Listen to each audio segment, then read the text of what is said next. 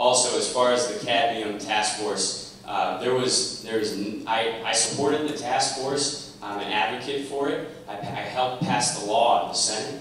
And also, there was absolutely no requirement for me to sit on the task force. I advocated to have a gentleman named Brent who has been in children's jewelry, in the children's jewelry industry for over 25 years. He is an advocate for making sure that children's jewelry is safe for everyone.